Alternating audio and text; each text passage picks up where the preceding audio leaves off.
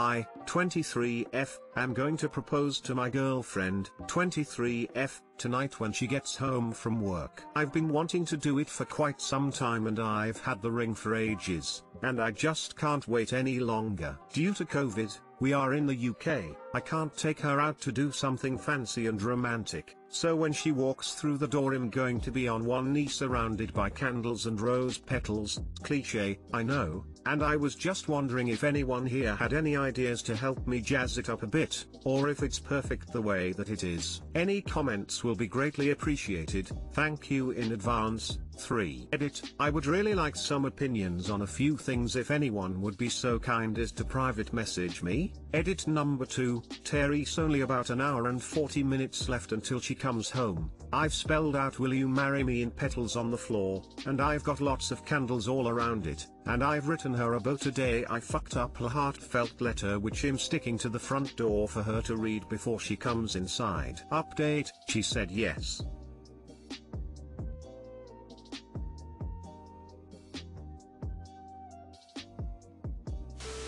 I used post-it notes, wrote one letter per note to spell out will you marry me and dotted them roundhouse and had her go hunting for them. Smile.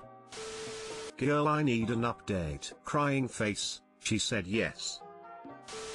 I always felt a speech followed by a proposal is always better idea than a surprise. She will remember your words, not the shock factor. You'll be able to gauge if it's even the right time to do it. What if she had a terrible day at work? It may feel more from and to the heart. Your idea is fine and all, but since you asked for comments, thought I'd just give my 2 cents. Smile. Congratulations. I saw an at-home proposal where pictures were strewn all over the hallway from the time the couple met to the most current photo and little messages that were written with the photos. Just a suggestion from a cute proposal video I saw. Best of luck. I love that. I think I'm going to go and get some pictures printed. Thank you. Everything is absolutely great. I just can't describe how I'm happy for you. 3. Just tell her how you're glad that this day has come. Remind her something special that happened in your relationship. I'm sure you'll make a lovely union. Congrats! Exclamation mark party face, smiling face with hearts, peace dove, peace dove, peace dove. Always thank you so much.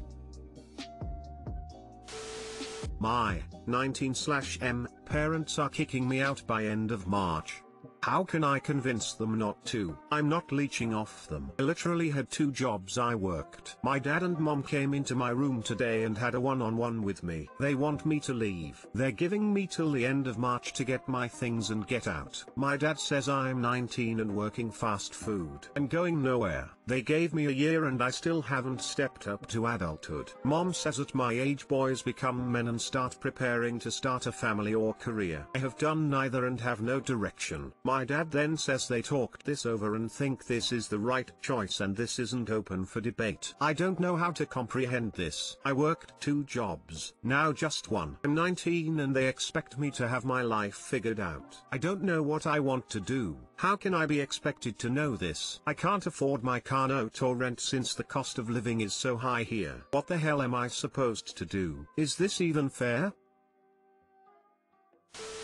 Was there something your parents wanted you to do but you refused, such as training for a trade, etc.? What is your long-term plan? How long were you hoping to live with your parents? Convincing them, start by telling them you've given a lot of thought to what they've said, and you agree that you don't seem to have an upward career, but that you are actually working hard. Admit that you aren't sure how to do what they want and ask them what they want you to do to prove you're manning up as they seem to want. If you have to leave, ask for a longer end date so you can save more money and find a share house. Don't stay in your current city and don't sell your car. There are regional areas where living costs are much lower but you need a car to work. Do some online digging and find somewhere unlikely to move to.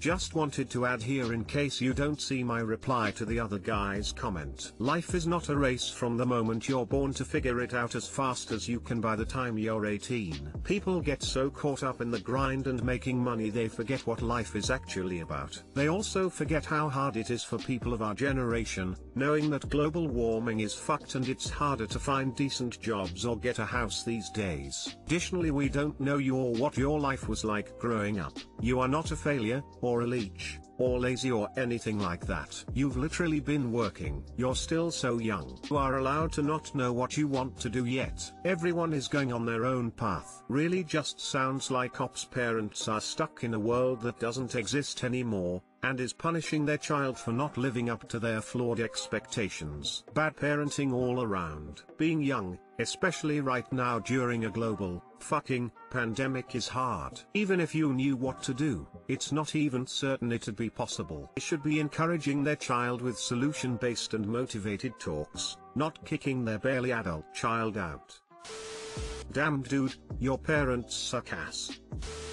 I was expected to either go to college or begin to train for a career at 18. I went to college. I expected the same of my children, and one went to college and the other went to a trade school. Both are successful and independent, which is the goal of setting that expectation. That said, I always knew that was the expectation, and so did my children. If your parents never communicated that expectation to you, it's kind of shitty to set it out of the blue even if it was a year ago. Because the expectation was always known, planning and seeking direction were in the works long before 18 for both me and my children. Think a little more notice would have been in order so you could get serious about planning a workable exit strategy in a reasonable time frame. That said, it looks like you're faced with a very short window to plan a strategy that will allow you to support yourself. Look at moving in with a roommate, possibly selling your car to get a cheaper option. Look into trade schools with a short training period, etc. If you decide on the trade and meet with the people at a trade school or union and then bring that information to your parents with a firm plan in place for completion and move out,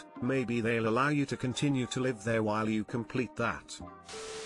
Guy I've been seeing has a girlfriend. Storytime, books. So I've been seeing this guy for almost 2 months now, and I just found out the other night that he had a girlfriend. I wanted to be a good person, so I messaged her, sent her screenshots and a photo of him in my room. However, she said it just doesn't add up.